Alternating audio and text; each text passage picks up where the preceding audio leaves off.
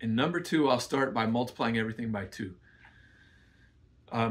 You might start by multiplying everything by 10 in this problem, which would get rid of all the decimals, and then divide by 5 because you have a common factor of 5.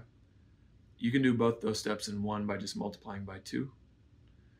So we see that b is -1 and c is -1. The average is negative b over 2, so that's +1/2.